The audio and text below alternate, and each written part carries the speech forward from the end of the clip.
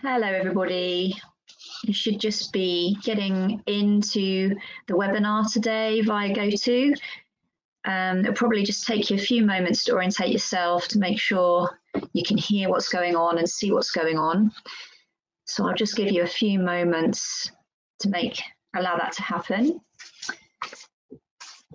And just while you're orientating yourself, for those of you that haven't used GoTo before, it should just pretty much be a sit back and let the software do its job, really.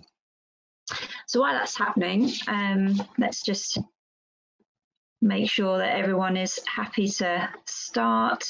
Let me just minimize this down. Here we go. Right. So a big welcome to you all. From Contact to Family and Sensory Worx. We're very excited to have you here today for our workshop on understanding sensory processing. So the workshop today is going to run till 12 o'clock today, and we're very excited to be able to bring you this information. So I'm going to start talking you through the introduction pages now. So if we go on to the next page, thank you. Right, here we go. So the first thing to just let you know about, obviously with lockdown, new lockdown, Mark 2, we're all working from home. It's less than ideal. Whilst the presentation is running, I'm not the main presenter today, so I'm going to have my microphone off, and everybody else will have be muted to save any interference of background noise. However, working at home, I have dogs, so you can bet your bottom dollar when I need to say something, that's when the dogs are going to bark, as they just did at the beginning. So bear with us. It's the first time I myself have used this software, so do bear with us if we get any technical hitches. We'll obviously do our best to sort them out as soon as we possibly can. Those of you joining by PC, laptop, tablet, smartphone, you should all now be able to see the slides as we're talking you through them now. So you'll also see that there is a chat area. So if any of you have any questions or you have any problems as we go forward, you can communicate with me via that chat. You can just type in a question if you think that's something you'd like to know. And if you can see on your control panel, there's like a question mark, and if you click on that, that should bring up your chat option, so you can then type in your question, and we'll either do our best, if I think that question is relevant to the webinar as we're going through, we will ask it and get an answer live as we're walking you through the webinar. However, if it's a question that is best placed at the end, main presenter Claire is going to ensure there's a good amount of time at the end of the webinar today to answer as many questions as we possibly can. Okay, so jumping forward another slide there, please. Thank you. So just a little bit of intro about myself before I hand you on to Claire, the main presenter for today. So my name is Charlie Kenobi, and I'm one of Contact's parent carer consultant trainers. And I've been facilitating for around 12 years, mainly in the field of personal development. But I have two sons myself that both have very different additional needs. One of my sons has to overcome quite a lot of cognitive and physical challenges from an acquired brain injury. That was through an illness. And my older son has autism spectrum condition with an extreme demand profile. And he himself has actually undergone sensory integration therapy. So between both boys, I've got quite a lot of layperson's experience of the sensory processing disorders and differences. But I'm really excited to be able to help share this webinar with you all today, because it's my personal belief that I think actually many of our children with additional needs have in some way are affected by having some kind of sensory processing difference. So in a moment, I'm going to hand you over to our main presenter today, which is Claire Stirland. So Claire is an occupational therapist, and we're very lucky to have her today because she's also a sensory integration therapist with over 14 years of experience. And she's also the co-founder of the organisation Sensory Worx. So I'm going to hand you over to Claire, and I hope everybody enjoys this morning's webinar. Thanks very much. Oh, thanks, Charlie. Hello, everyone. My name is Claire Stirland, as we've already established. I have both a huge professional interest in sensory processing issues, but I have a significant personal interest, both from my own point of view, in that I had many sensory differences growing up, and learning about sensory processing has brought great acceptance of myself and my experiences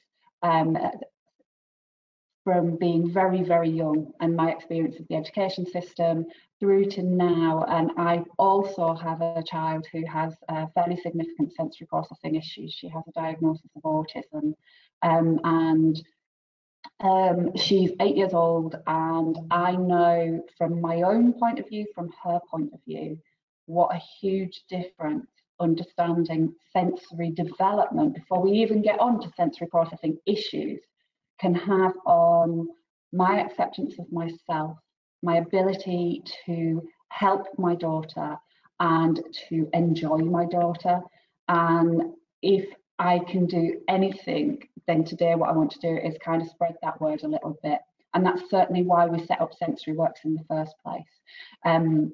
Having worked for many, many years within the NHS and in many guises as an occupational therapist, what became very clear to me was that many of my colleagues who are great professionals, who I have a huge amount of respect for, don't work from a developmental perspective. So just to clarify that, the reason that many people who have any developmental difficulty or difference experience sensory issues is that your whole foundation development is your sensory development. And that's because every part of our sensory systems, and this is what we're going to talk a little bit about today, every part of our sensory systems, every part that we have, if that wasn't there, we wouldn't understand the world in the same way. Our senses are our lenses, our glasses to the world. And therefore, if our senses don't develop in the same way as the majority of people, so that we don't have developmental difference, then our understanding of the world can be different, and therefore we will respond differently to the world. So I want you to imagine for a moment that I took your senses away. What would you know? How would you respond in the world? And the answer is that you wouldn't know very much at all. In fact, you wouldn't even understand that you were an entity separate from the rest of the world. And that's because your senses give you so much information about your own body and how you exist as part of something else. And that is so fundamental to our development, that anybody who experiences difference, both from how they experience the world as far as if they have health needs, have gone through neonatal care, or if they were delayed in parts of their development, they maybe didn't walk as soon as everybody else. That can have an impact on your sensory development. But equally, if you struggle with your sensory development per se, that can impact all of those milestones. After working in the NHS for a number of years, working with adults with learning disabilities was where I did a prolonged period initially. I discovered that there were a large number of people that I worked with who showed me differences in the way that they responded to the world. And some of them were very emotional, and some of them were very aggressive, and some of those things were extreme, and some of those were subtle. But what I knew from working with adults with learning disabilities, and just to kind of clarify that, having a diagnosis of a learning disability as an adult means that you have an IQ under 70. That meant that a lot of the behavioural reasoning that we all applied to those people didn't really apply, because if you have an IQ under 70 and significantly under 70, your ability to be able to predict and decide what you were going to do, and your ability to try and manipulate others, is significantly limited. And therefore, us dealing with that in a very behavioural management kind of a way, that meant people were restricted in what they were able to do at times because of their responses. It just didn't apply. And those things that for some of those people that were into their 60s and 70s by this point, we'd been trying behavioural management for a good 50 years of their lives and it still wasn't working. Then my reasoning had to take me to, we need to look at something different, because that's not been working for 50 years. So we don't lose anything by trying anything different. And when we started looking at people from a developmental point of view to understand their reactions and understand what was going on in their senses developmentally, their responses started to make sense. And it wasn't just that they began to make sense, but then we were able to engage with those people in a different way and achieve a different outcome. I don't have a magic wand. I don't make things disappear like that, and I don't want people to change unless something is a problem for them. But where someone's showing something that is problematic for them or for the people around them, we might call that dysfunctional, then that's when we want to start having a look at understanding what's happening and supporting change where we can. And that's what we're going to talk a little bit about today, but we're going to do that within the context of 2020. So 2020 has been a challenging year for all of us. And I know myself in the unpredictability of the world, that this year has been very, very stressful. Now, as we go through, and I'm going to change the slide in a minute, as we go through, we're going to talk about how sensory issues can manifest as highly anxiety provoking. And the need for control in people who have sensory processing issues is significant. So if you have a world where no one knows what's going to happen, and we can't support predictability because we don't know what the definites are, then that's going to cause us some problems, and we're going to talk about that. But the biggest piece of information that is going to help is understanding sensory issues generally, because when you have that perspective, it makes the way forward in unpredictable times so much easier for us who either have sensory differences or support people with sensory differences.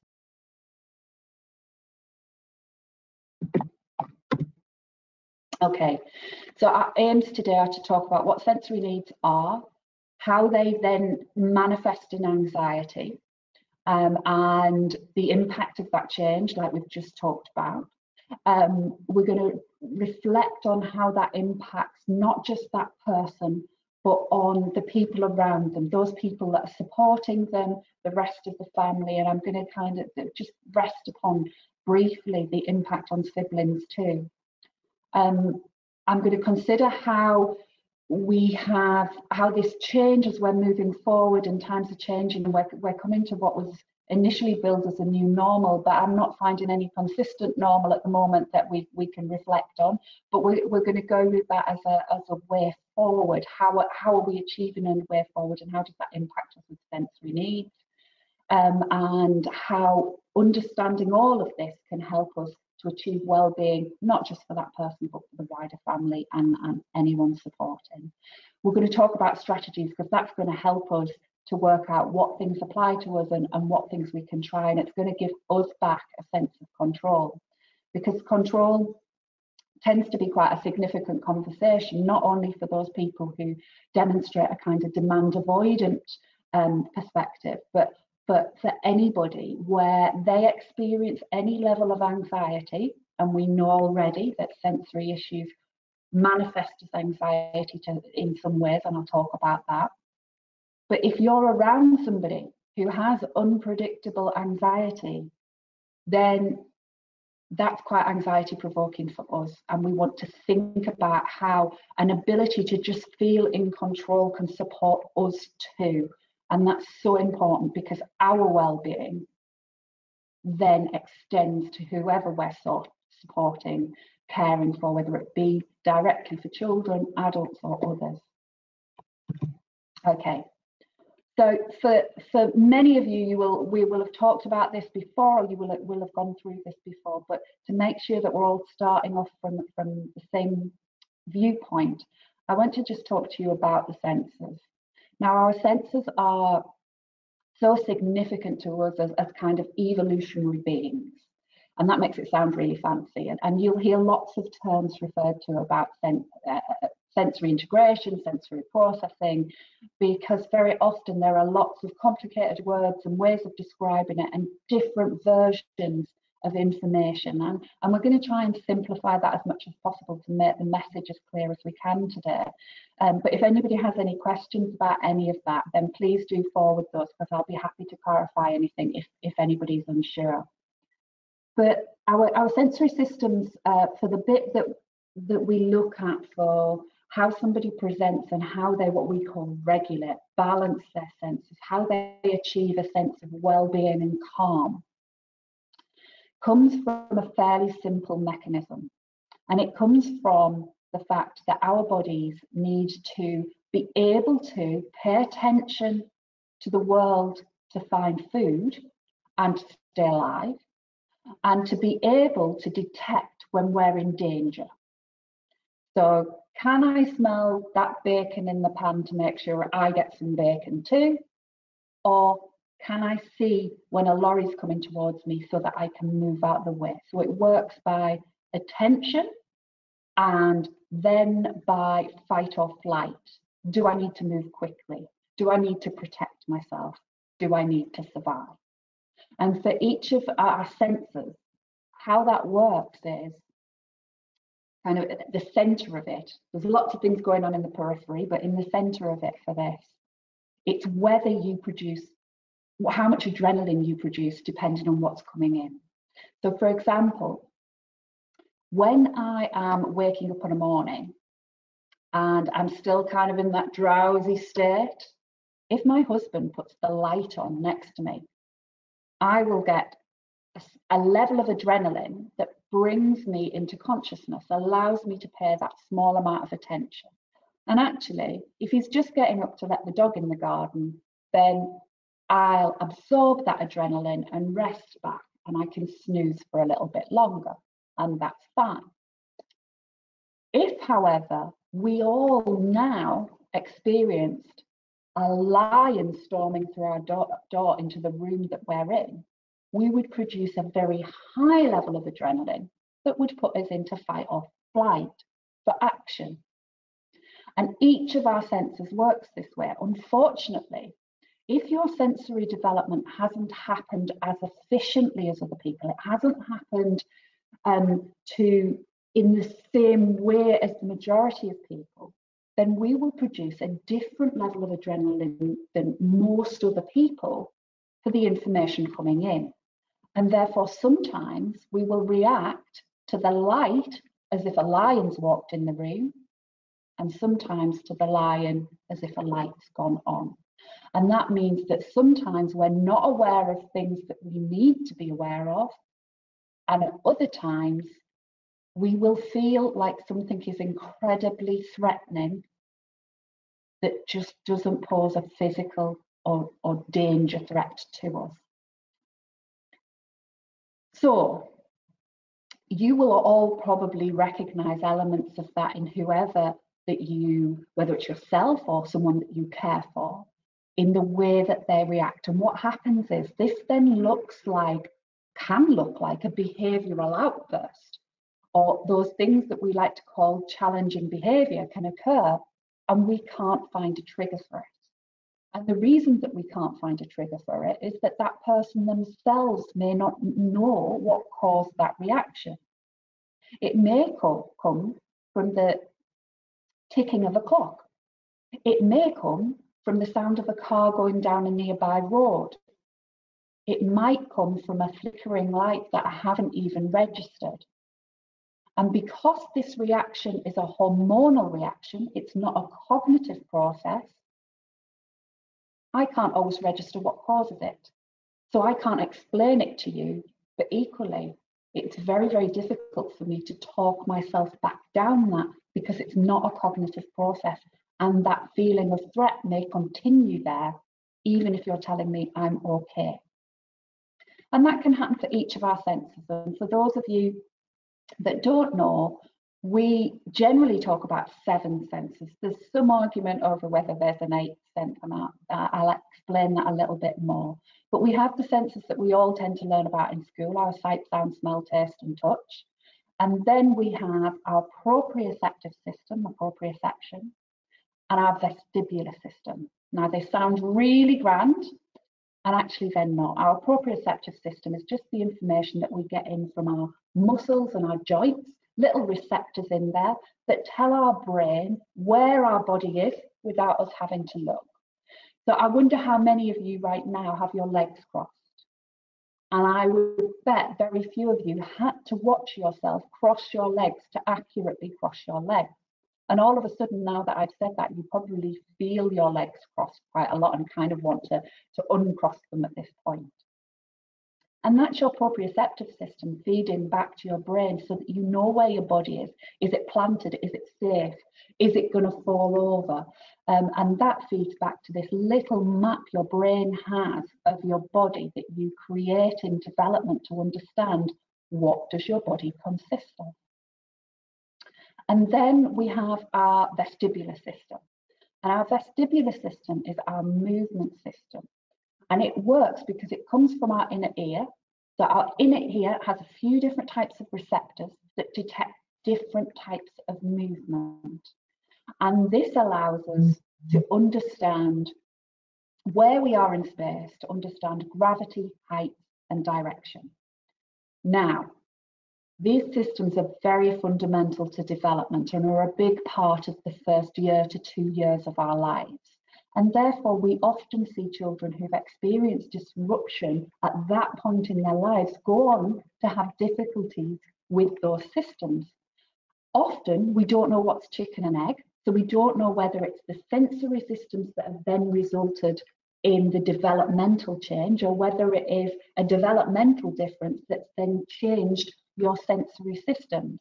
But what we know is that your sensory development doesn't happen in isolation. So you don't develop your vision by itself, and alongside that, your smell and your proprioceptive system and your movement system.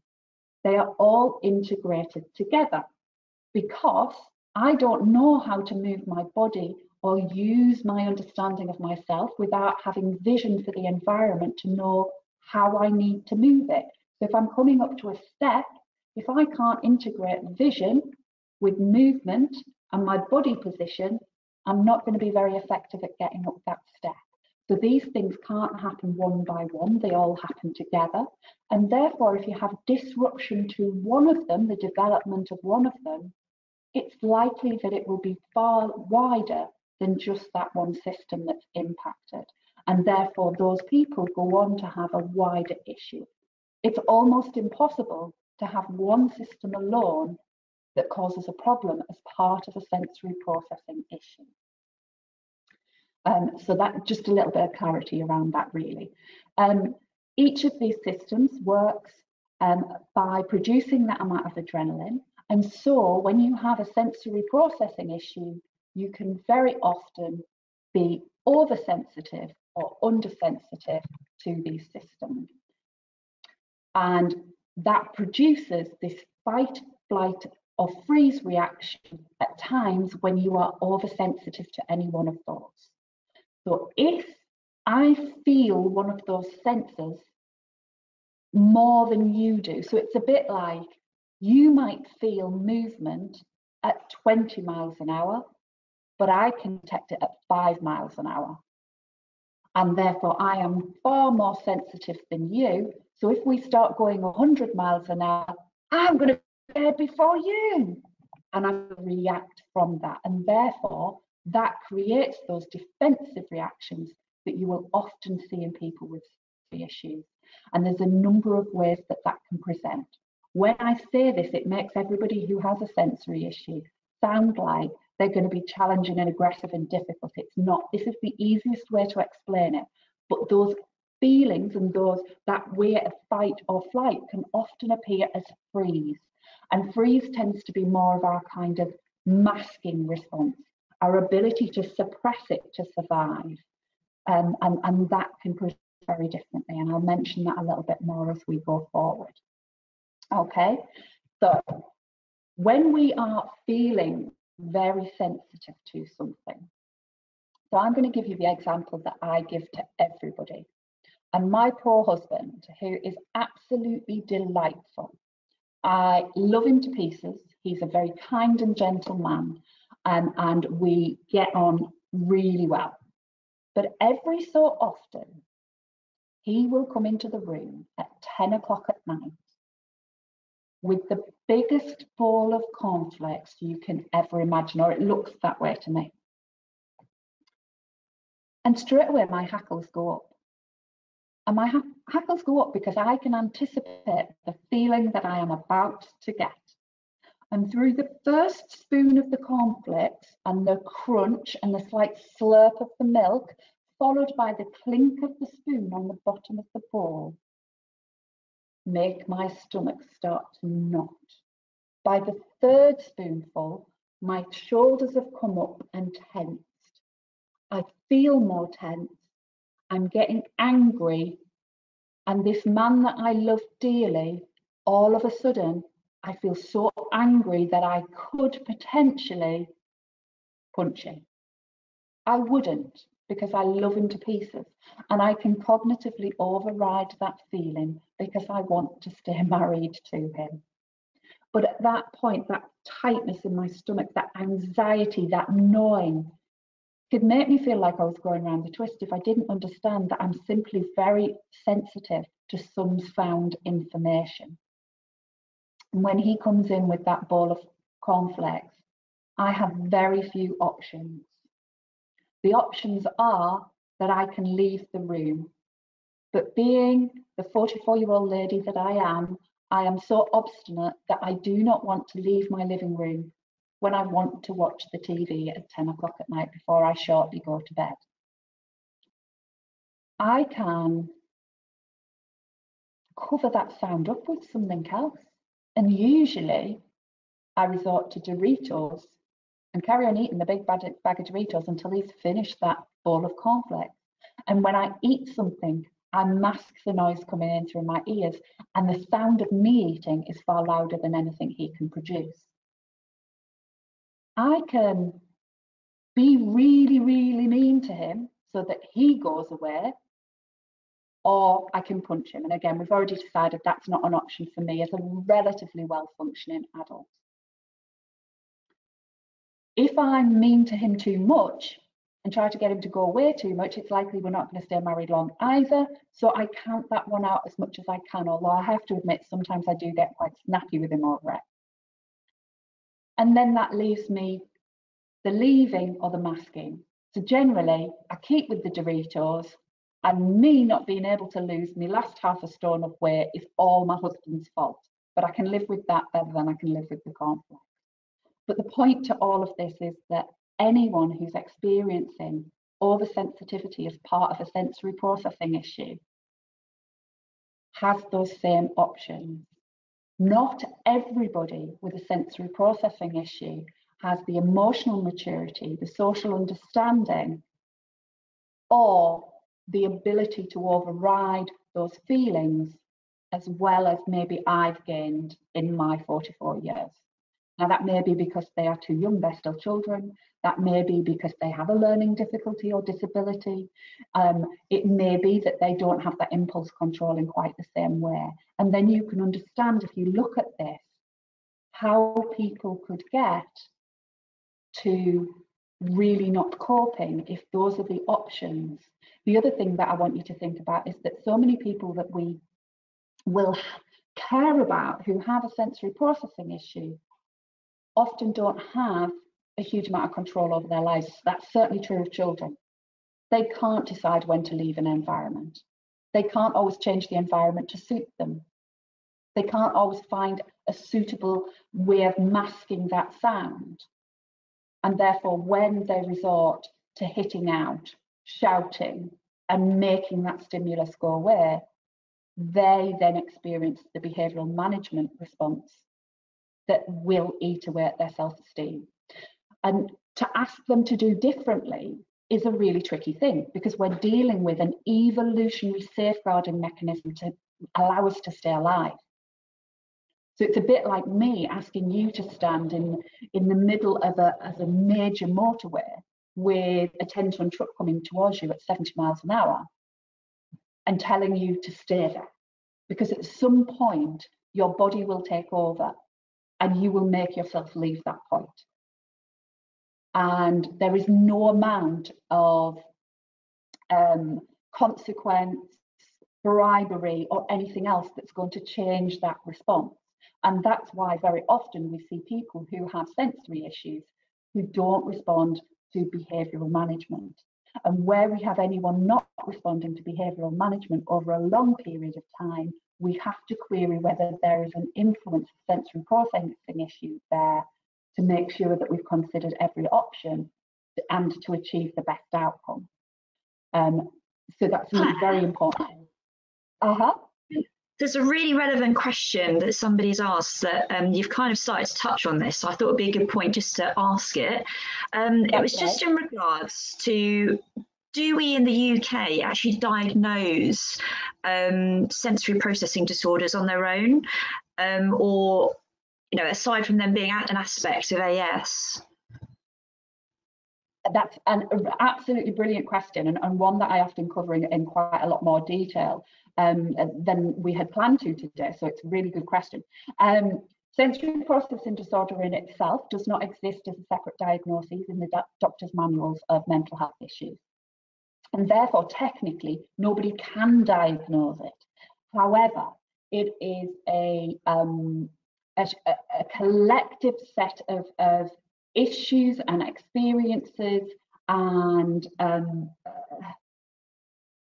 physiological responses that are widely accepted as a shared experience that it's likely at some point will be considered as a diagnosis.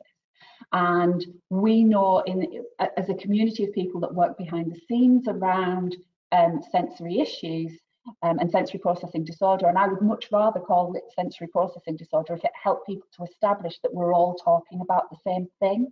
Because for me, as someone who has experienced some of this stuff, and the way that I watch my daughter manage within the world, for her, that understanding that she is not alone with this, and my experience as a parent where things sometimes feel very wrong, to find community with other people that have a shared experience is so very important to me, that for me, I want us to call it whatever we need to, that people can find each other and share that experience together.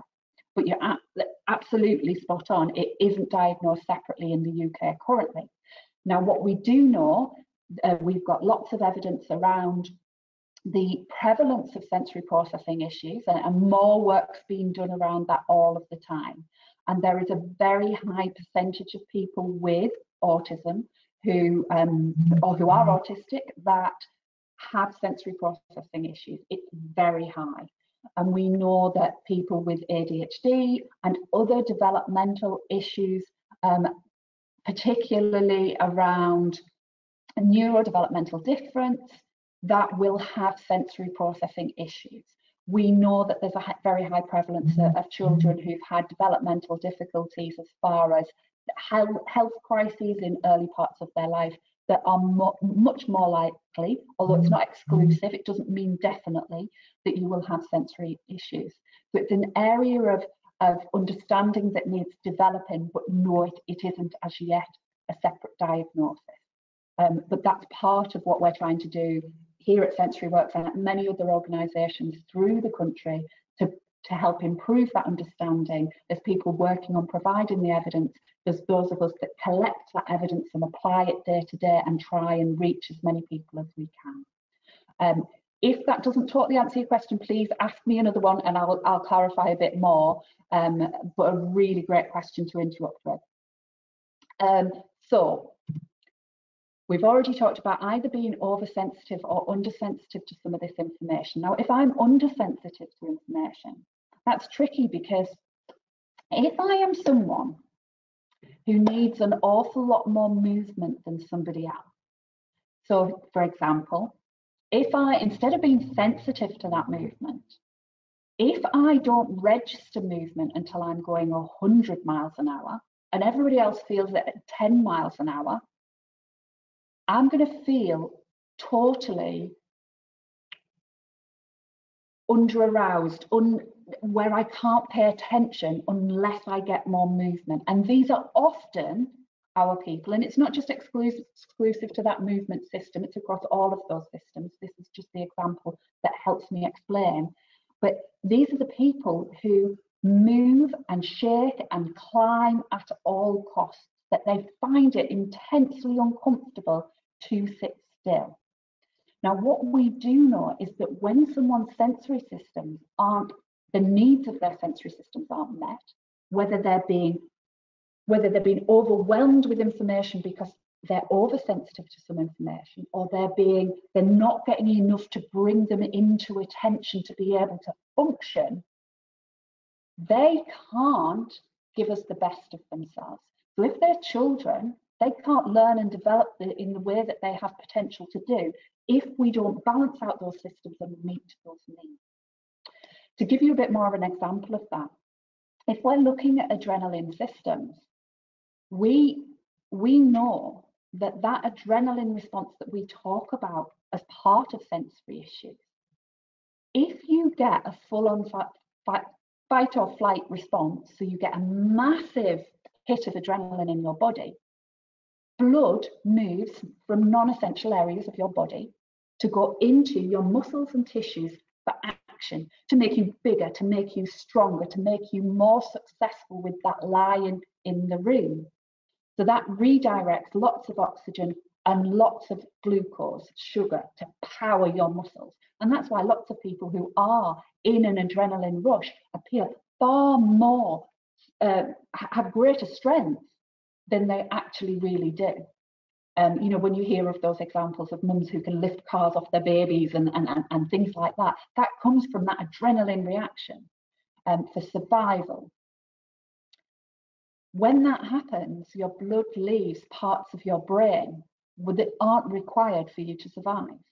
So at times when I'm trying to survive, I lose the power of my memory because I don't need it. And actually, it could be quite a negative thing to take a traumatic experience with me.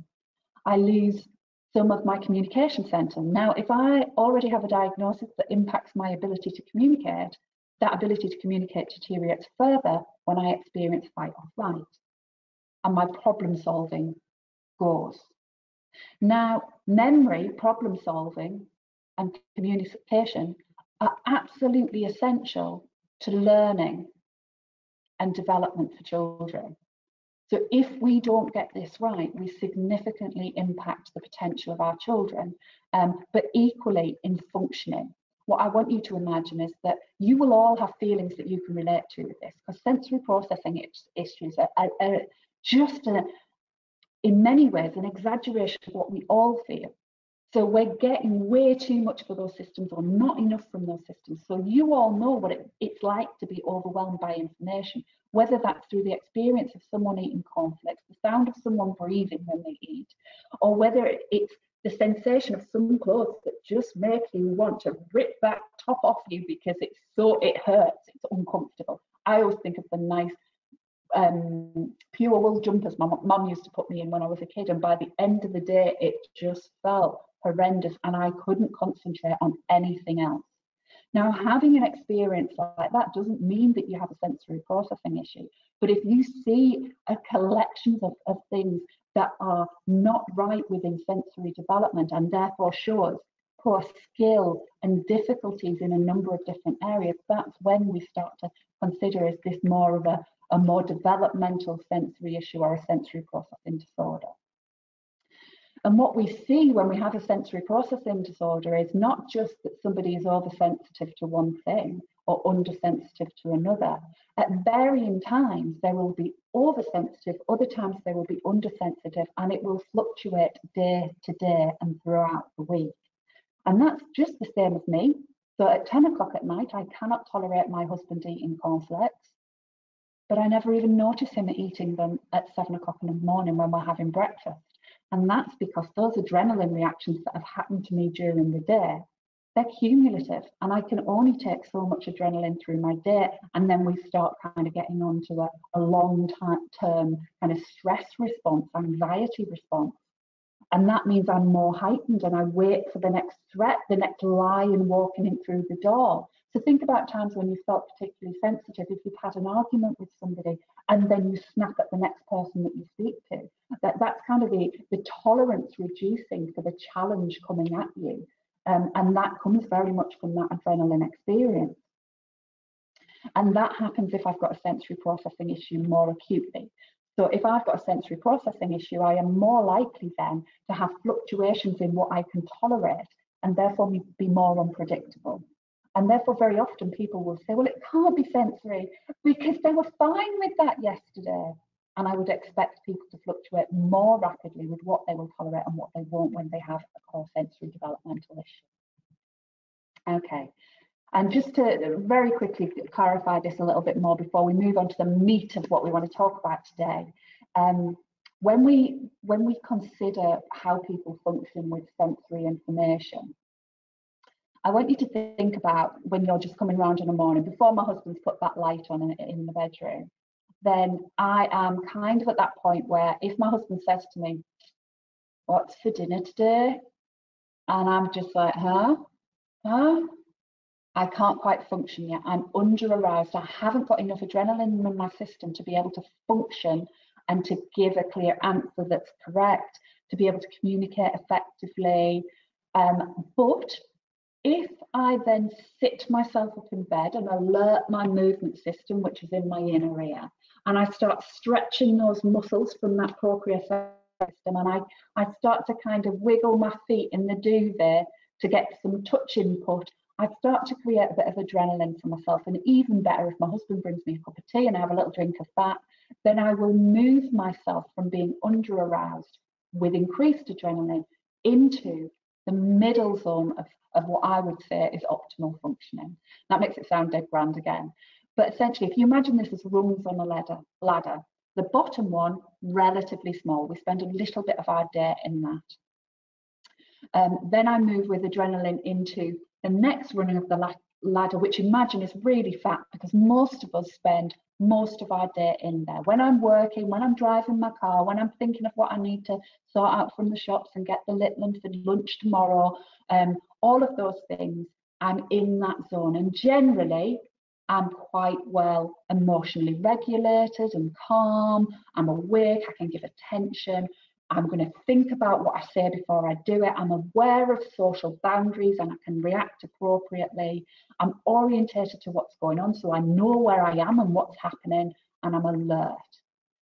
That's how most of us function most of the time. But if you give me a whole load of sugar, a whole load of caffeine, put me on a couple of roller coasters, and I will quickly go from that optimal functioning into being overstimulated. When I'm adrenaline fueled and my memory deteriorates, I can become disorientated, I can say the wrong thing, I'm not as aware of what's socially appropriate. I'm likely to snap at people or not even say things that are true, not because I'm meaning to, but because I'm just in such a whir that I say the first thing that comes out of my mouth. I might avoid things that I don't want to do, and I can't pay attention very well to more complex tasks. As a fully functioning adult, roughly, I know when I feel like that, and I can begin to bring myself down. And usually what I will do is go home, get under the duvet. I might have some warm milk, but I'm definitely going to very quickly go down to that under-aroused rung of the ladder, which allows me to calm and reduce the impact of that experience. But if I go up and down on adrenaline in that fashion throughout my day, I am going to be exhausted.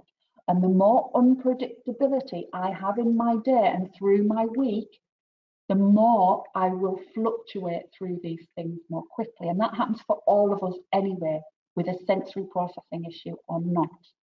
Now, if we have a sensory processing disorder or a sensory processing developmental processing issue, then what happens is that middle rung of the ladder becomes minuscule, minute, And people tend to then flit between being under-aroused and overstimulated regularly through their day.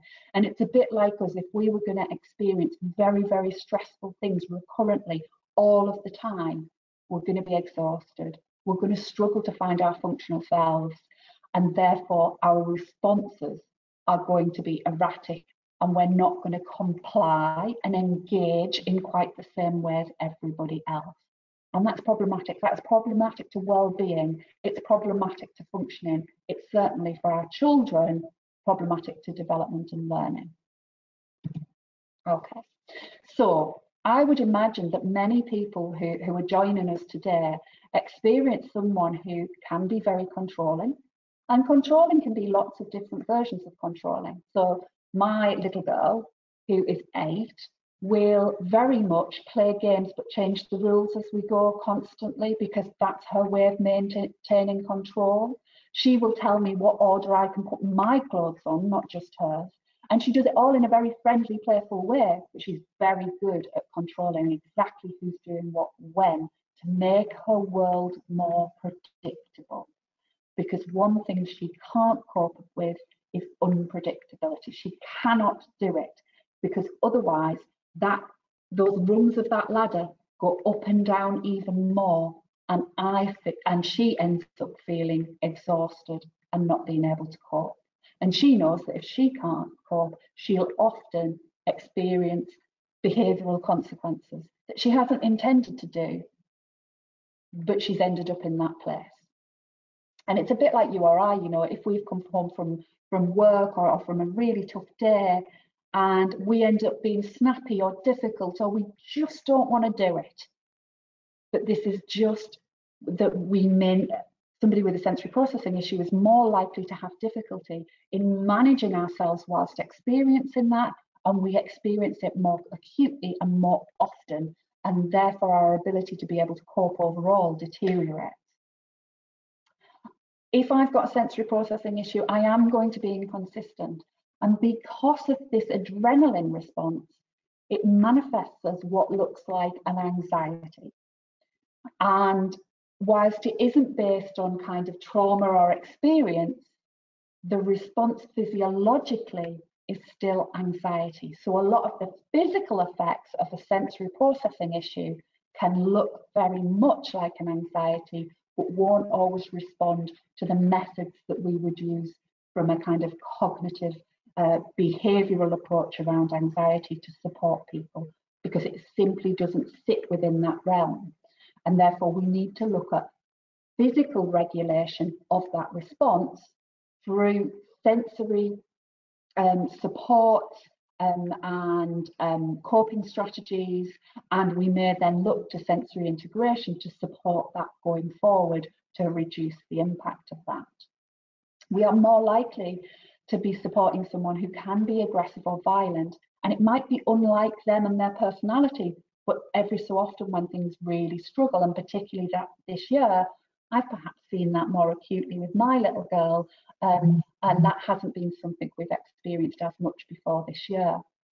I know we see lots of emotions, very extreme emotions from my girl, and again, this manifests, so it shows very differently in different people. That doesn't mean to say it doesn't come from the same reactions. It's just the same as you or I in a very stressful situation. So perhaps if I'm kind of walking down a dark alley and I hear someone walking behind me and I'm not sure what's going on, and I get that feeling of I don't feel safe, some of us will freeze, some of us will run, but actually it's the same response. It's just that we've managed that in a different way, and that would be the same with people who react differently from a sensory point of view. We know that people are more likely to have a persistent communication issue, a developmental communication issue, alongside having sensory issues because of that factor of social communication difficulties. But we also know that if people are going to experience varying adrenaline levels, their communication skills within their higher executive functions are going to deteriorate regularly, and therefore their ability to have confidence in their own communication also deteriorates and makes them more anxious about the need to communicate when they're uncomfortable. We're going to have varying attention and concentration, because if my ability to be able to attend to the thing that matters to me, so for example, if you're at home, and if your house is anything like mine, I have a dog that barks, a husband that watches 2 TVs at once, I have my laptop going, the cooker going, my daughter doing some homework on the laptop elsewhere, if we ever manage to get to the homework bit, and there's music on in the background, and the builder's upstairs sorting out the loft. How do I know when to ignore that information or when I need to pay attention to it? And that comes very much from my sensory systems that allow me to understand by that adrenaline response which thing needs my attention. So how do our children in school understand that they need to listen to their teacher, but they don't need to listen to the other 30 children in the class? And it's through the same mechanisms. It's how much adrenaline that stimulus produces for them. If that system isn't working, I am going to ignore things and not create the right level of attention for the things that are important. So me being able to respond when my daughter shouts help comes from that system that allows me to ignore my husband asking me to pass him the chocolate or make him a cup of tea. It's technically the same thing, and it doesn't work as well for people with sensory processing issues. It's the same thing. The reason that it makes life more stressful and creates actually more anxiety too is that if you have that much stimulus coming in, some of which you're very sensitive to, that you can't work out which bits you need to ignore and which bits you need to pay attention to. It's a bit like me putting 1,000 radios on in a room and expecting you to listen to Radio 2 and give me the details of Radio 2. Now, if they're all at the same volume, you're not going to be able to do that. But that's what life can feel like from lots of different senses for somebody with a sensory issue, that they can't work out which thing they need to focus on. Now, all of these things happen, and sometimes they happen to one person in a family, and sometimes they happen to multiple people in a family, because it's really interesting how many people in families have a shared experience. So I have siblings and other people around me in my family who experience many of these things. Now, if I'm someone who experiences a sensory processing issue and this is the impact, then having other people around me who aren't very predictable, who might have difficulty in producing the right level of communication and maybe more emotional and unpredictable, makes my life more difficult. So that impact can kind of bounce off each other in a family or in a shared experience. But that also means, even if you don't have a sensory processing issue, the level of anxiety that you will experience around working with somebody, by caring for somebody with a sensory processing issues, means that you're at the mercy of a lot of these impacts, which means I need you to look after yourself, because if you don't look after yourself, this is a marathon, not a sprint. We have to look after these things, and by understanding these things are happening, we can use some of the strategies for ourselves to support us in dealing with these things day to day and getting the best outcomes for the people that we care about. Okay, so if we're going to help somebody with sensory issues to balance out those sensory needs, what we're going to do is look at the responses they give us. So when my daughter is really struggling, she is going to be very emotional in certain circumstances, or very often she's going to do things like really fist her hands and flick her joints, and that's telling me she needs something at that point. So firstly, that gives me a clue. When does that happen? Does it happen frequently? Does it happen when she's on her way to school? Does it happen before she sits down to lunch? And that's going to give me a little bit of a clue. What I then need to know is, when does that happen and what is she getting out of that? Now, I know that if she's flicking her hands, she's looking for some more pressure through her joints. And therefore, instead of doing things in a dysfunctional way, and for her that's not dysfunctional, I've got no problem with her flicking her joints and doing those things. If it bothered her, I would want to find an alternative for her. But when we get into some more dysfunctional responses, for example, banging your head against walls or floors, when you're doing something that then hurts somebody else, We need to be able to replace that with a functional alternative that gives the same kind of information, not necessarily through that particular part of the body. We're generally, because our proprioceptive system, so can you remember that sensation that I talked about that is about your muscles and your joints and tells you about where you are in space without you having to look. Now, if you remember nothing else today, I want you to remember proprioception. And that's because proprioception is almost universally calming. It neurologically stops us registering that adrenaline response in our body, and so can reduce the impact of sensitivity to those other sensations. So even though somebody might be very sensitive to sound, I can use proprioception to help calm their response to it. I then don't have to have them avoid every sound they don't like, because they might be able to cope with that sound a bit better if they have more proprioception. And that's not a problem if somebody wants to avoid that, but if they want to be able to go into an environment where it can be noisy or there's a school bell, and I can give them more proprioception, then that allows them to be able to function the way they want to be able to function, or it reduces the stress in having them in an environment that they need to be in, but there are elements to that that create a sensory difficulty for them. We're going to use that proprioception, and I'm going to show you some strategies that include lots of proprioception that are calming in a few slides' time.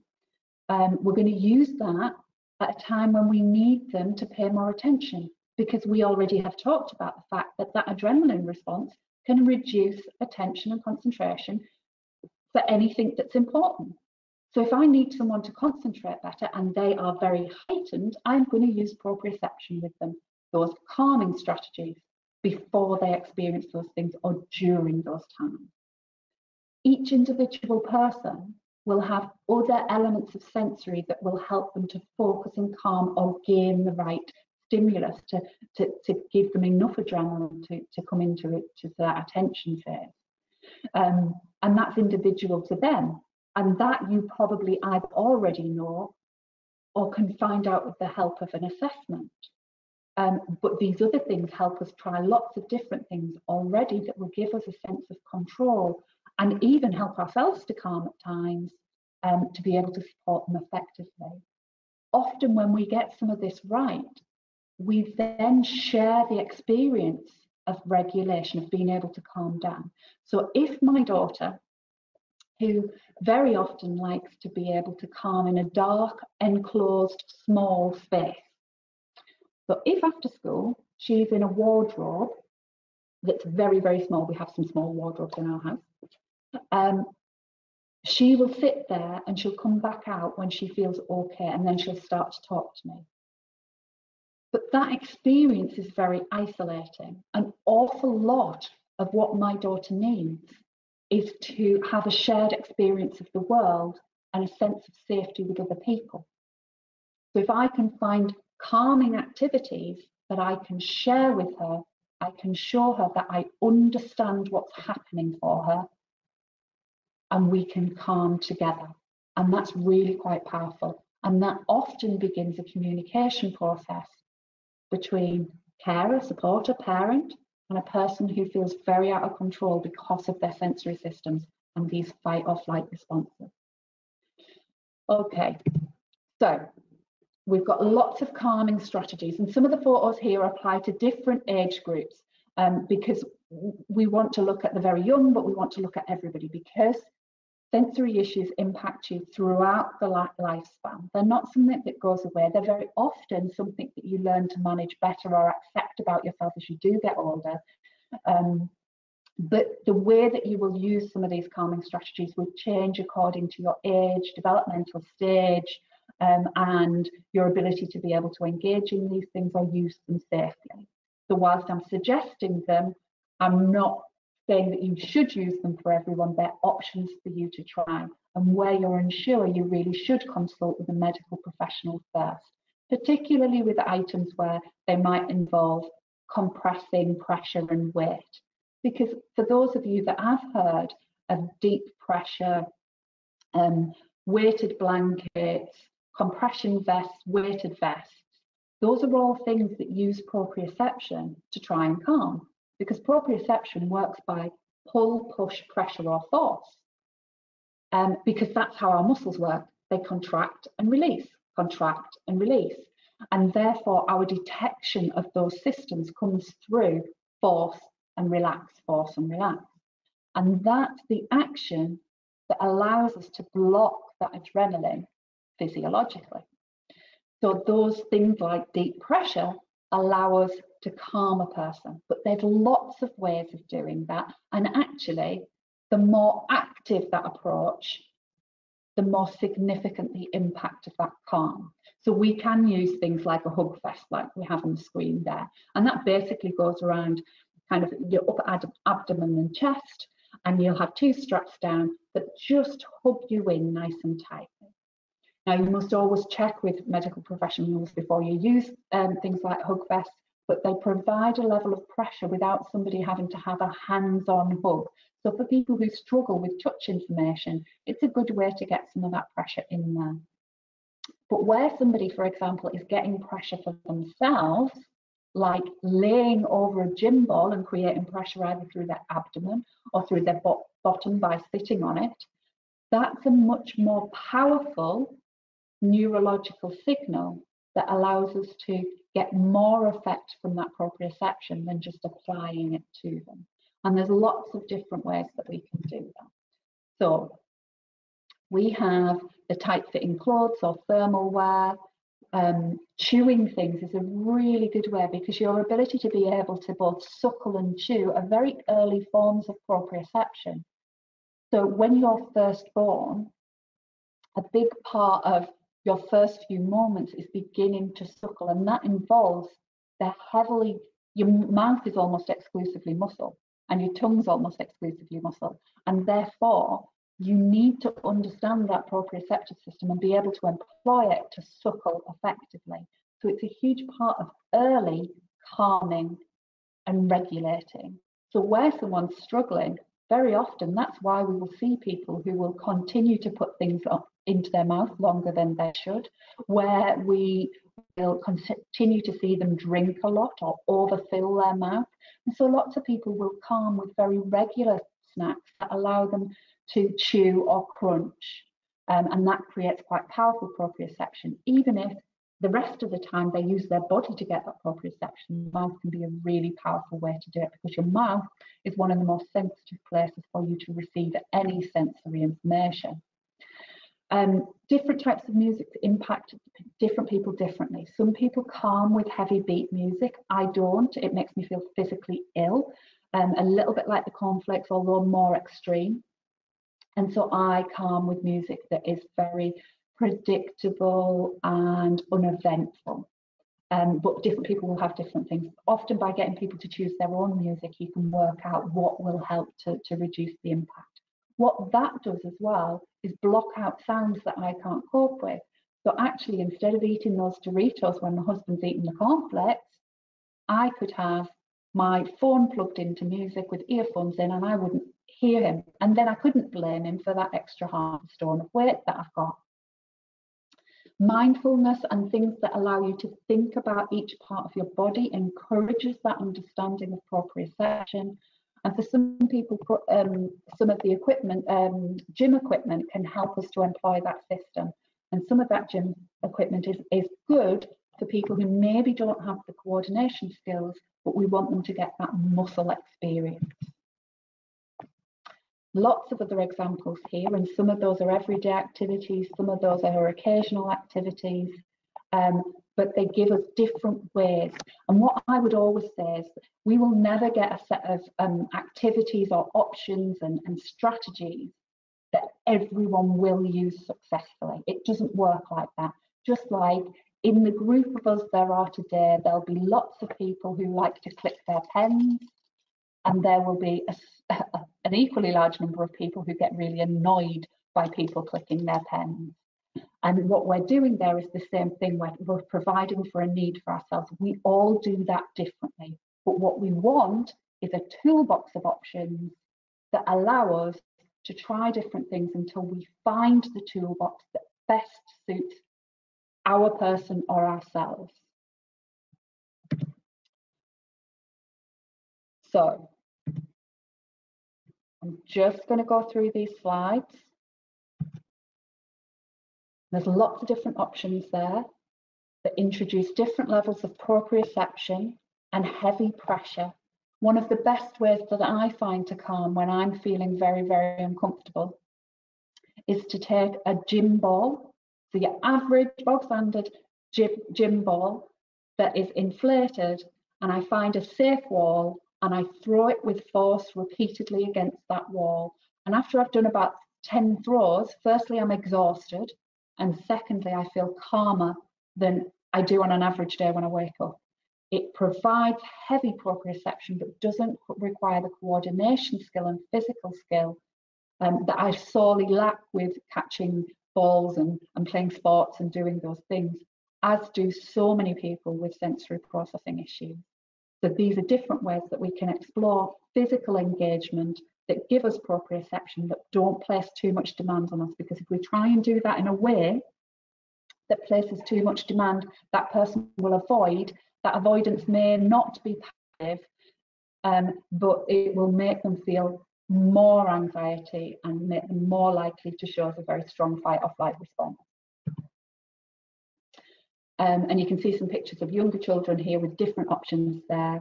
Lots of options to drink thick fluids through straws, employs that mouth again, and lots of different ways to do that. You can buy specialist kit to do some of this stuff, like the body socks that's on the slide, or you can use everyday activities that allow us, for example, in a classroom, for a child to move furniture around, provides them with proprioception, obviously safely done and not on their own, supervised, but that means that we've used their muscles just the same way that you could use some of the equipment behind me, but it gives you an option for them in everyday life so that they don't have to appear different, that if they don't want to, I've got no problem with difference, and very often my daughter has no problem with being different, and so if she doesn't mind, I don't mind, but where she does mind or it causes me a problem, I want to find another way for her to do that.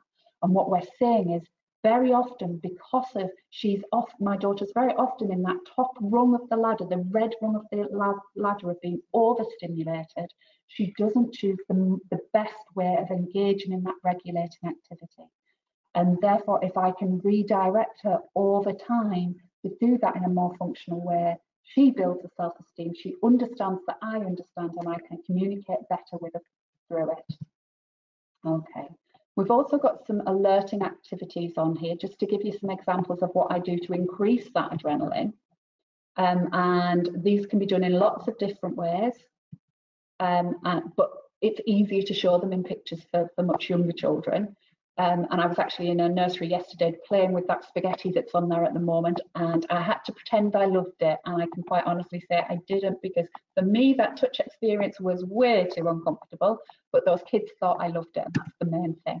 Okay, so when we think about at the moment what we've experienced this year, what we've got to look at is the level of change people have experienced, and we've changed one way, then we've changed another, or we haven't been able to get out and experience the world in quite the same way as we ordinarily would. We haven't got the same options for regulation that we would normally have. In the last few weeks, we've had a return to school, or parents or carers returning to work, and we're recreating that structure or routine. Now, for those first couple of weeks, everybody in September, when schools returned and things really ramped up into this new normal, we saw a couple of weeks where everybody went quiet, and I was like, wow, this is really good. And then things got an awful lot more stressful very quickly from a lot of people, including me and my daughter. And essentially what happened was we got through that bit where we kind of go, oh, what are we doing? And we're functioning and we're just managing. And then actually the level of that adrenaline accumulated again over a period of time. And then we started to see those poor regulation, that build-up of adrenaline, that sensory dysregulation. And that's when we then very slowly start to see little signs that built into more anxiety and more difficulty. And what we've got to look at is firstly understanding that. That's totally understandable that that's been happening. That with that change in routine, again, with the talk all around, that we might then go back into being restricted to home, and nobody knows what's going to happen between now and Christmas and moving forward. So my recommendations really would be around maintaining as much stability and clarity of message as we can, that we know what's happening today and we know what's happening this week. For those of us who do, those of us in some areas don't really know what's happening, certainly from Friday. But we need to maintain that message to those around us. We need to maintain that message for us, because we need to understand from our point of view, we've got to be able to deal in the things that we can control, and we've got to understand the things that we can't control. And if we can't control it, we can't then give the message to the person that we care about that's going to struggle with it. So we need to be very clear about what's happening for the bit we can control. We need to be articulating our feelings about what's happening in a very clear message. So I will say to my daughter, I can feel red, because I'll often talk about that feeling of the cornflake stomach, where I've gone really tight and uncomfortable, and I feel like I don't know what to do, as red, because we talk about it in red, amber, and green. And so I will say, I feel really red right now. Are you feeling red or are you feeling amber? And we will begin that conversation. And again, that's about taking her out of the isolation of experiencing that, but it also makes me feel in control too. Because as her parent, if she's feeling out of control, I feel out of control, and I don't know what's around the next corner of, is it going to be complete emotional meltdown? Is it going to be that she's going to be avoidant, demand avoidant? Am I going to get her to eat a meal, or am I going to cook 10 meals before I manage to get anything into her? All of that leaves me kind of hanging. And so if I can begin that discussion with her, we can put things into the context of what we can articulate. That doesn't apply to every family, I understand that. But where we can get that understanding in, or we can use visuals to support that, that's really important. Now, I put sensory conservation on there, which isn't a very well evidenced kind of theory, because it's my theory. And what we do is, when we look at people who very often, for medical reasons, need to conserve their energy, we will talk about having a very clear idea of what's the most important thing to do in the day, and then using the first part of your day to do the most important things, and then work backwards in priority, so that you also always know that when you've absolutely had enough, you can stop and you've done as much as you possibly can to do the most important thing.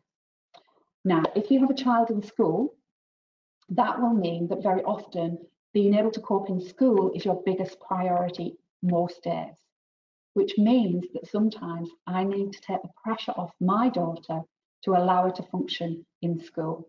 So that will mean that some days when she's not managing well, so about a week ago when we were really struggling to get to school and to cope, then that will mean that I'll help her with dressing, even though at nearly 9 years old, I know she's capable of that, but she didn't have the emotional energy, she couldn't regulate well enough to be able to do that and then go to school and cope. And that's not just to do with the skill of it, that's to do with the fact that she struggles a lot with the touch-based experience of clothing. If she gets home on a night, I know when she's not coping to ask her questions about what she's experienced, because that might bring up more adrenaline. Because just like you, if I start talking to you about an argument you've had, you get that flare of adrenaline back through your body as you remember that argument. For her, if she remembers that experience during the day while she's still feeling very vulnerable, it will reignite that adrenaline response and make her feel more vulnerable when she's least able to cope with it. So I give her time, allow her to sit in that wardrobe for a while, knowing that she'll cope better later on when she comes out of there. And I don't place demands on her around homework or following routines other than the things that I know make her feel better. That's what I call sensory conservation. On a Saturday and a Sunday, that's different, because I know on a Saturday, she often needs a pajama day to be able to manage the rest of the week. And then on other days, it will be actually today's the day that we really need to get her some fun and some other opportunities outside of just school and home.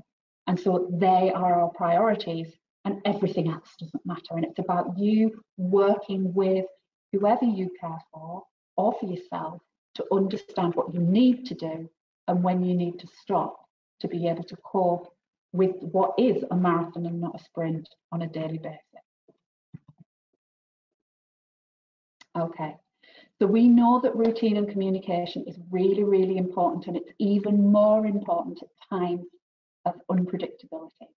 So we need to have things as repetitive as we can and routine as we can, because then we can cope with the bit of change much better. Whereas if everything's changing all of the time, that's just too anxiety provoking. So I want you to think of times when you've been very, very stressed. So if I've got 100 reports to do, I've got phone calls coming in, and I'm not doing it in a structured way, and somebody says, right, I need you to go and do this, I explode with anxiety.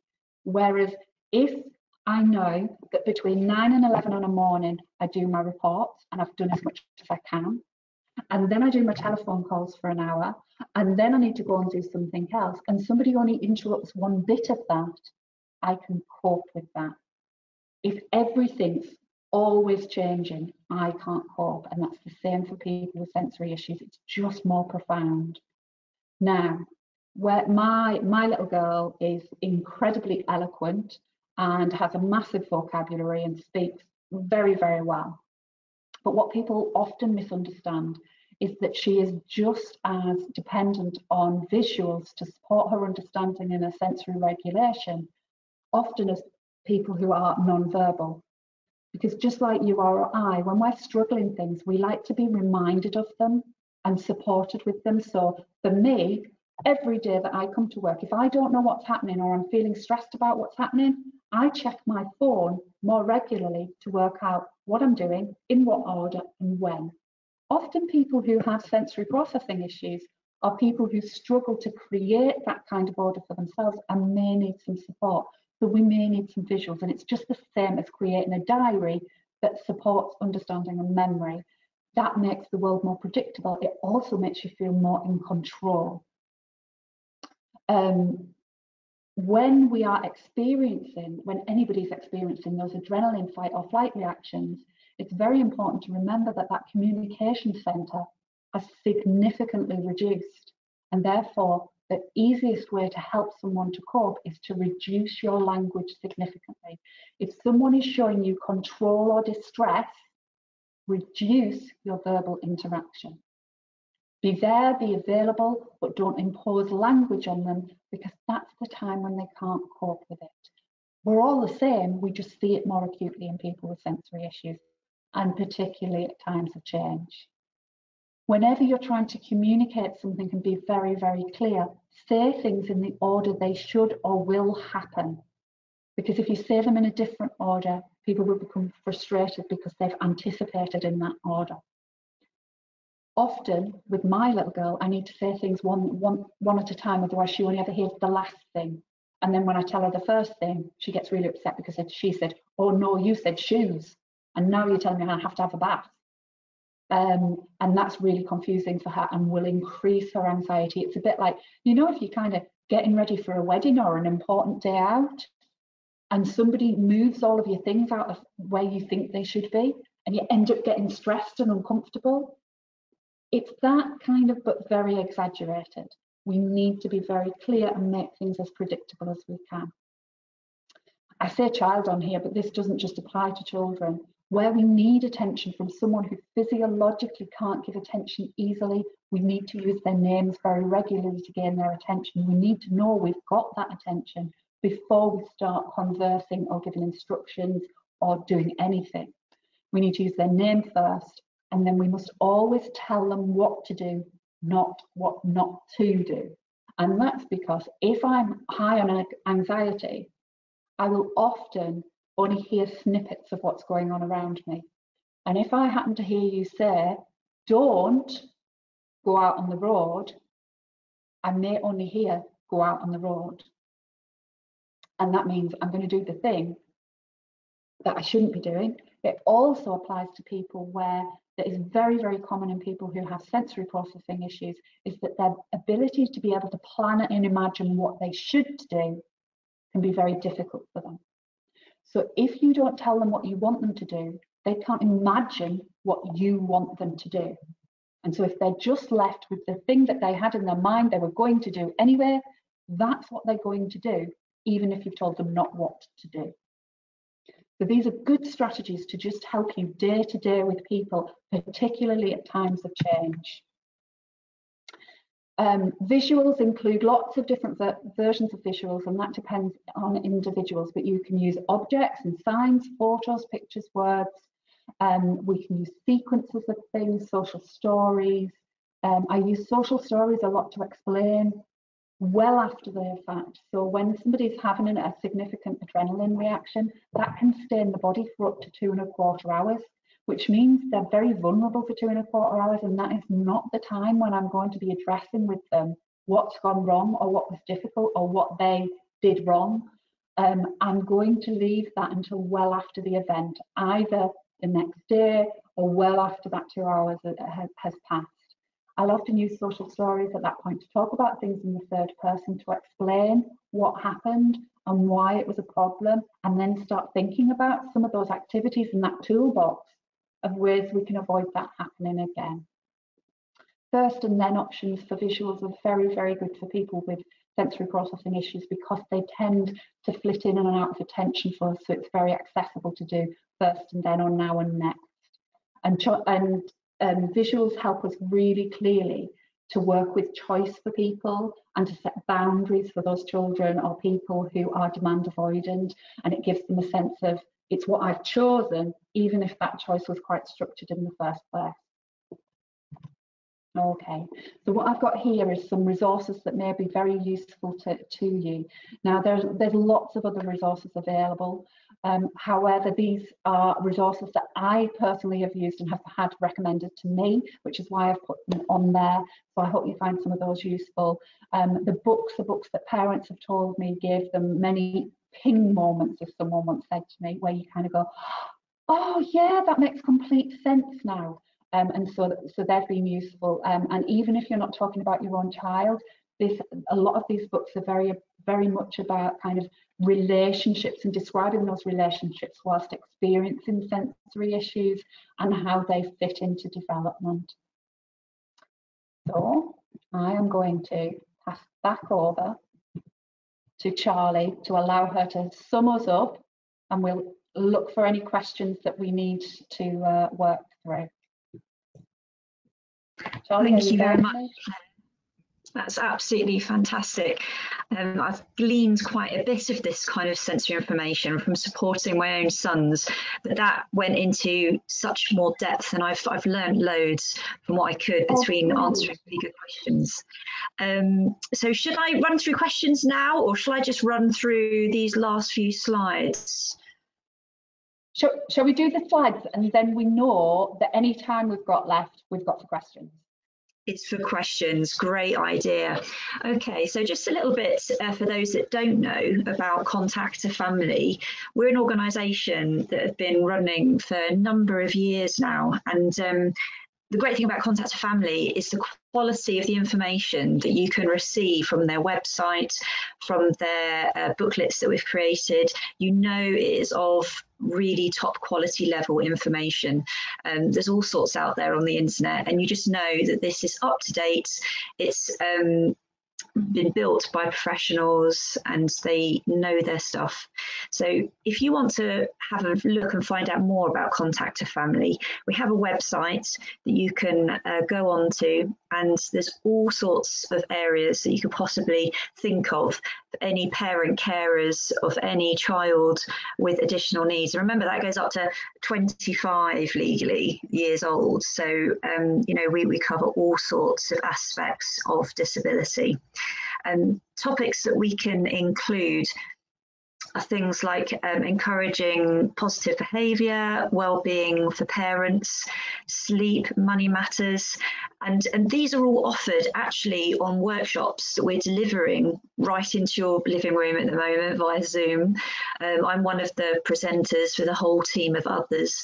So if you wanted to know more specifically about how to get your child to sleep, or how you're possibly going to manage financially because it's costing you a lot of money to support a child with additional needs, then not only are these these workshops really fantastic, you can also phone in to contact family, and we have our own specialists that are there to take your call and to give you up-to-date current information.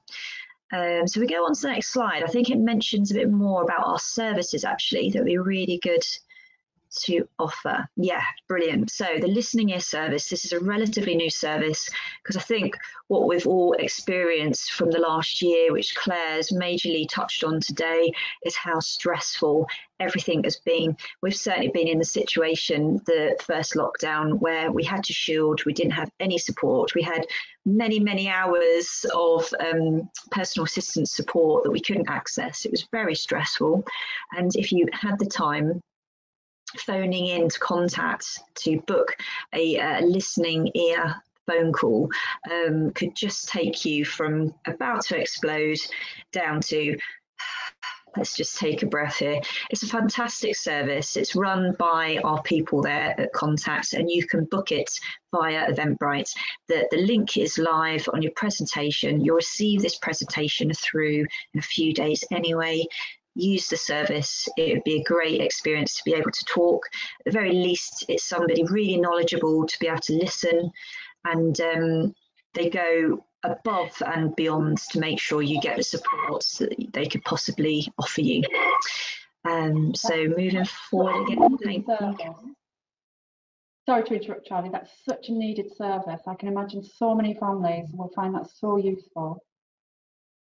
Yeah, absolutely. Because right now, isolation is just off the chart. And here in Wales, where I'm speaking from today, we're just about to go into a half term of lockdown. I'm sure with many other parts of England as well, and Scotland and Ireland. And yeah, it's going to be a really necessary service. And I think it's being heavily used, this listening ear service. So do make use of it. We're there for you.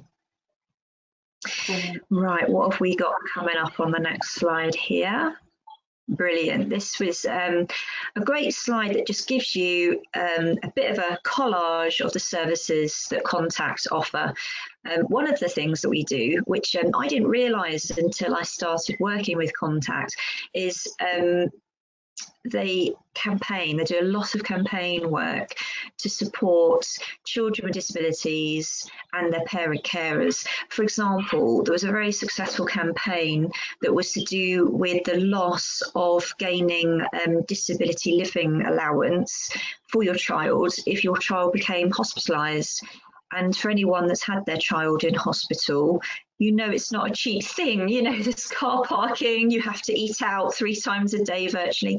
It's a crazy time to be taking a disability, financial support away from parents. So that was a successful campaign. So there's all sorts of campaign work that we do. We've got the helpline. I've used myself, this helpline, very knowledgeable, very helpful, lovely people on the end of the phone. We've also got the fledgling shop. Now, several of the things that Claire has mentioned, the fledgling shop is there to really have a whole range of different sensory aids for children with disabilities. It's really worth a look. Off the top of my head, I know that we sell the body socks. There's also a body sock version that you can put on beds, so the child feels quite hugged in to their bed and helps them sleep. There's all sorts of chewy toys. It's everything is on there. It's really worth a good look to see whether the fledgling shop has something that's going to help. It's kind of worth a browse too, because you might think, oh, I hadn't even considered trying something like that. So I found that very useful. There's also an awful lot of resources and information on our website, and that's probably the first thing I found useful when I found Contact a Family. Loads of books. You can get them hard copy. A lot of them, because the information is updated so regularly to make sure that they are keeping up with current law, current research, it's probably best to access them online because they're updated so frequently. So that's there for professionals, parent carers, anyone really that has an interest in how to support someone successfully with an additional need. So take a look at our website. I think you'll be pleased to see the quality of support that's there. So what's our next slide there, Claire? Well, that's, yeah, it's been fantastic to have so many participants today. I've had really positive comments, really interesting questions that we're going to come on to in just a second. So thank you so much for accessing today's webinar. It's been brilliant. It's going to be a short questionnaire at the end. We would really, really value your feedback into knowing how it was for you, as well as the platform, the IT platform that we've used. How was that, as well as the content? If there's anything that you would like to see included, perhaps wasn't, things that you might have found especially useful. So there'll also be a recording of the webinar and the presentation, and that's going to be on the website in the next couple of weeks. So look out for news about that on our homepage and our social media. What's something I didn't mention actually, there's a fantastic parent forum group on Facebook for Contact a Family. It's really a safe place to be able to speak about what's hard for you and to glean the all the information from all the parents that have found their own coping strategies over the years. And it's a really, really helpful place just to be able to feel heard and to find really practical solutions. Right, so I think we're on to question time now, Claire. I think we are. Okay. We've got a few minutes there to play with. I did notice one question as well, that whilst I talked about diagnosis and technically sensory processing disorder not having a diagnosis, what I think it's really important to say is that we can assess to work out whether this is the set of issues that's understood to be sensory processing issues. And there are a few different ways that we can do that. And the gold standard of that, according to the evidence, is using the sensory integration and praxis test.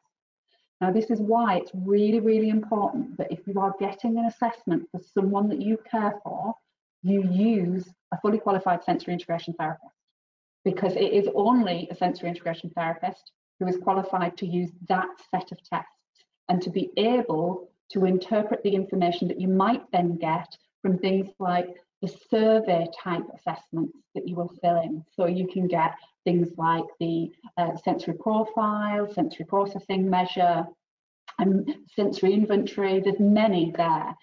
But the information from those is just based on behavioural responses. When you use a sensory integration and praxis test, which is provided by the sensory integration therapist, what they're doing is looking at how somebody developmentally and neurologically process the information so that they can work out the best way to move forward. It's not just about providing the strategies that I've talked about today. It's about looking at underlying what's happening and how best to move that forward, and whether sensory integration therapy would be the best way forward, whether it would be through things like a sensory diet and other things, but it's with a real sound understanding of developmental neurology, which you wouldn't necessarily get from other OTs that haven't got that qualification. It's a master's level qualification, and it's looking at that. So that's what you're looking for the assessment. Is somebody a sensory integration therapist, and what assessments do they do? If anyone's unsure, you don't have to come to me for an assessment. I'm not bothered about that. But if you're unsure about what to ask for, please do contact us. You can come through our website too, just to use our email, and send me a question saying, remind me, Claire, you know, this person's saying they will do this, and I'll explain to you what those assessments are. I've got no problem doing that, because my aim is very much to make sure that people receive good quality information about sensory issues, because this is so wide of an issue, we have to move forward with it, but we've got to do it in a real quality way. Yeah, that's really important. On that issue of diagnosis, there's a question here that relates to that. Someone is just asking whether it's if you have is a sensory processing disorder diagnosis, is that important if you already have a diagnosis of ASD? I mean, I'm guessing that's probably dependent, isn't it? It is, absolutely. And I think it's one of those things, because I think it's a very good question, because a lot of the things as we overtly see as ASD are sometimes the sensory elements of it. So the things that are kind of stereotypically ASD in responses sometimes, then you will see those, they have a sensory basis.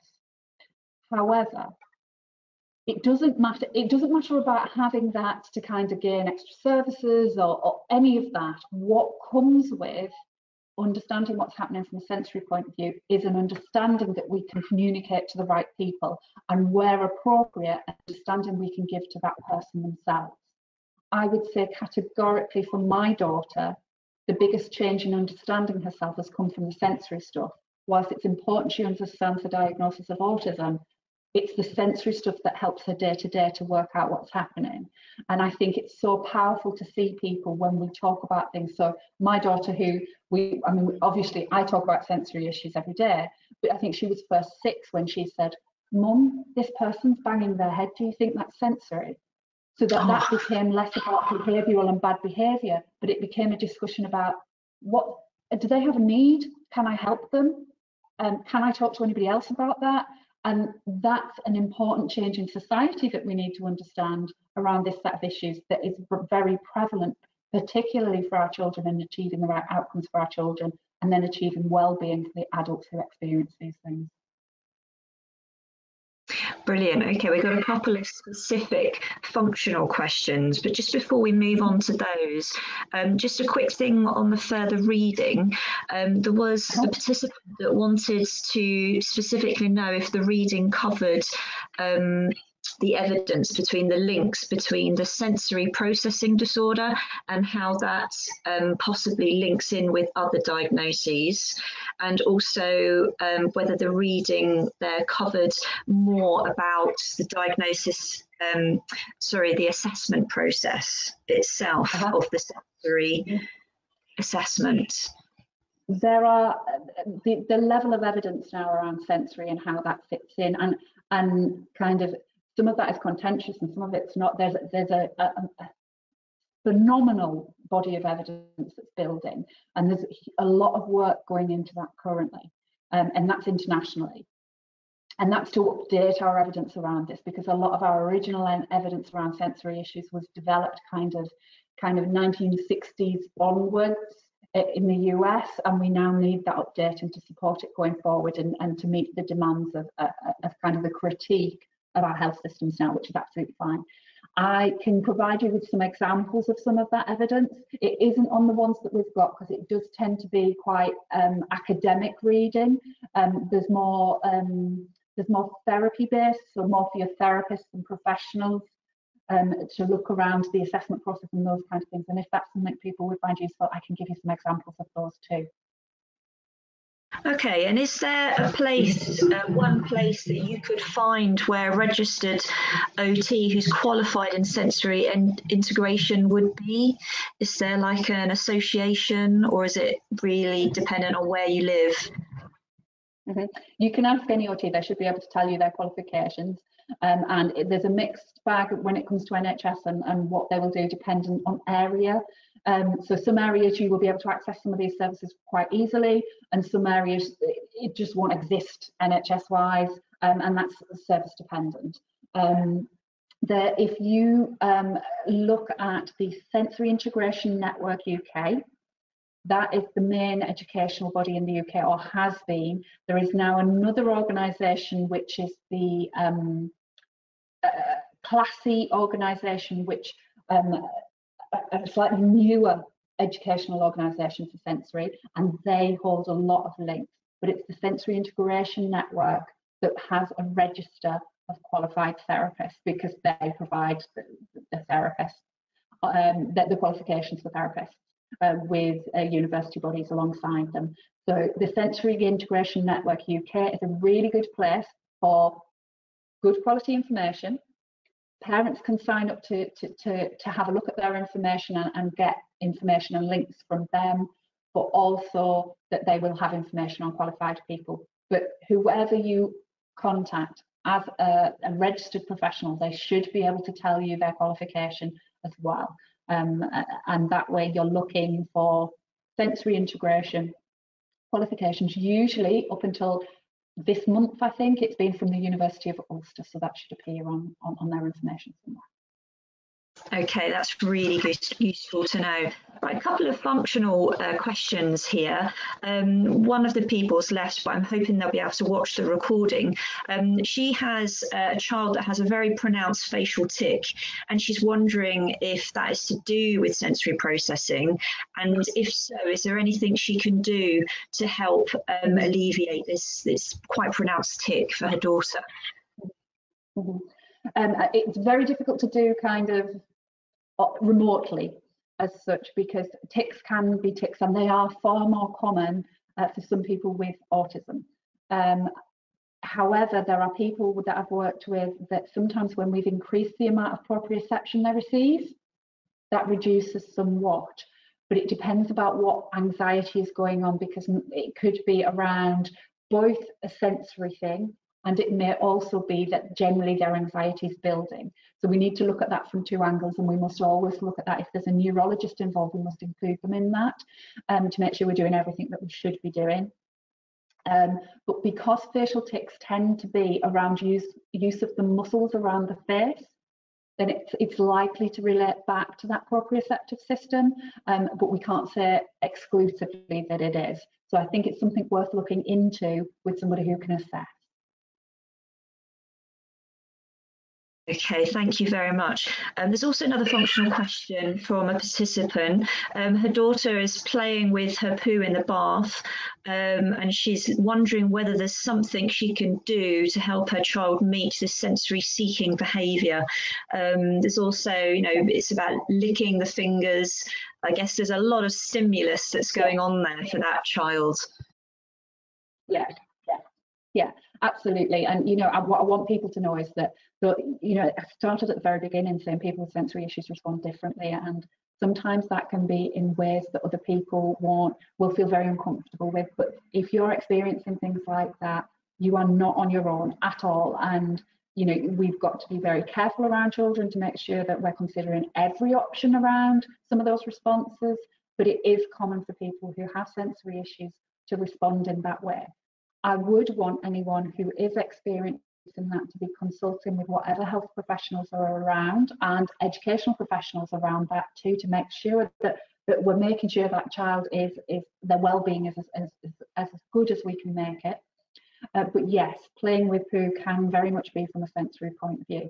The difficulty is that can come from a very tactile point of view. It can come from the smell and the taste, and although we would go, but the smell and the taste, for them, that register of that not being socially acceptable, that having risks associated doesn't resonate in the same way very often.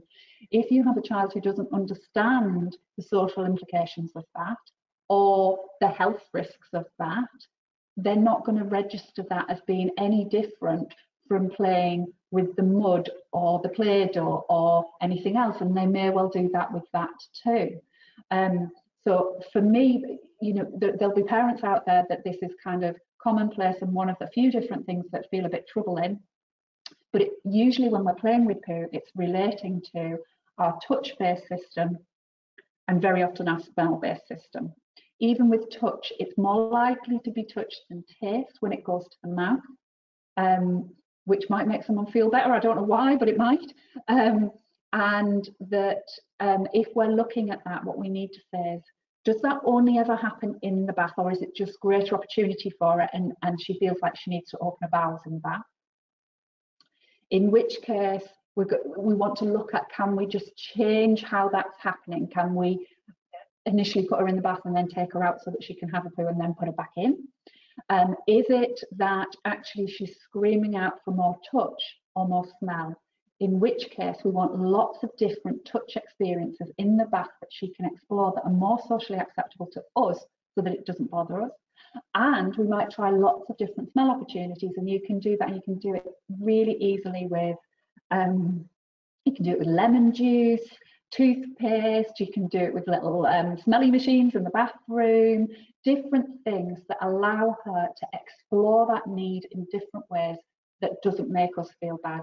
I doubt that she's feeling bad about that, but what I do worry about in many children who explore in that way, as their emerging awareness comes, that then they have kind of feelings of guilt or shame around that, and I don't want them to do that. So it's really important as well that we open up the conversation around that too, going forward, if that applies to her too. But I would very much be exploring lots of different smell and touch experiences for bath time. I would also make sure that we do some proprioception before we get in the bath, and some while we're in the bath, and some when we get out of the bath, because that will reduce that need to kind of explore things to calm. So I might do things like use a nice dry towel, and not a towel that you've dried in the dryer, one that you've dried on the line that's slightly rough, like my nana used to use. And then I would rub them down nice and firmly, not to hurt them, but beyond just a nice smooth, because the smooth stuff's alerting. Once we get through to pressure, that's calming. If you can rub them down all over their body first, they've got quite a lot of stimulus before they get in. If you put a small hand towel or a large flannel down on the bottom of the bath, do you know, I was thinking about this the other day. I got in our bath, we've moved house recently, and we've got a much smaller bath. And now I can sit in my bath and my feet press against the end. And I was thinking how much safer I feel in the bath and how much more relaxed I feel because I'm not slipping. Now, when you think of that in children's terms, actually baths are really tricky environments to maintain your position and keep yourself feeling right. So very often, if you've got someone who won't tolerate a slip mat, but even if they will, a towel gives more feedback back through. So having that on the bottom of the bath can make you feel more secure. It can also help you anticipate the bottom of the bath better. So those would help too, and rub them down at the end of the bath, or do a nice little swaddle at the end of the bath that then creates that pressure back in. Those two things together might give us some starters for 6 to give us a chance of working it out some more. That's fantastic. And I just want to thank that attendee for asking that question, because what that's done is given us a brilliant overview of how to approach these things and the number of different things you can throw at any one situation that really helps it. So that was really helpful. Thank you so much. Well, I think that's all the questions answered. I, for one, found that really a useful session. And thank you so much, Claire. And thank you very much to all the attendees that have attended today. I'd just like to thank everyone for attending, because I've thoroughly enjoyed talking to you. It's much nicer talking to people in person, but I'm actually just relieved I don't have to wear a mask while I'm talking today. So that's great too. Brilliant. Okay, thank you so much, everyone. And remember, you'll receive some things in your inbox, and look out on our website. You'll be able to see this. You'll be able to see our sunny faces as many times as you like. You can replay the presentation, and all the information, particularly the further reading, will be on your slides. Thanks very much, Claire. Thanks, everybody. Thank you.